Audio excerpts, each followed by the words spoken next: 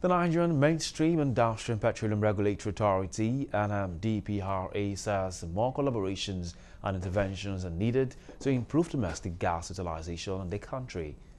Despite the various initiatives and policy frameworks set up by the federal government, this was disclosed in Port Harcourt during a stakeholders' engagement on gas utilization in Nigeria as global attention continues to shift towards cleaner energy.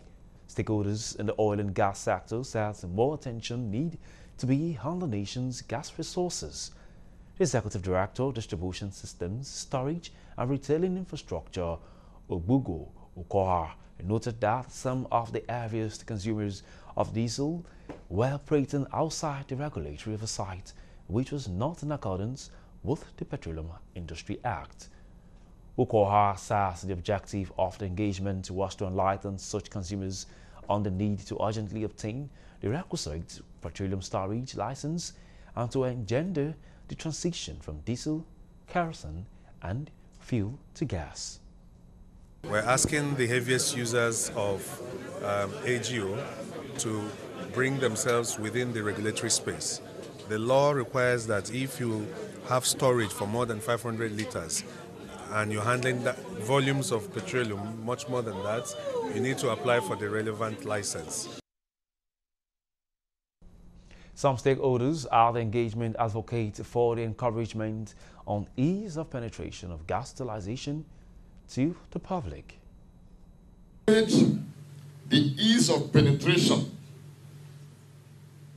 of gas utilization to our nation through the mechanism of Petroleum Product Retail Outlet Owners Association of Nigeria all over the nation, and in particular for those of us in Rivers State, using our mechanism in Rivers State.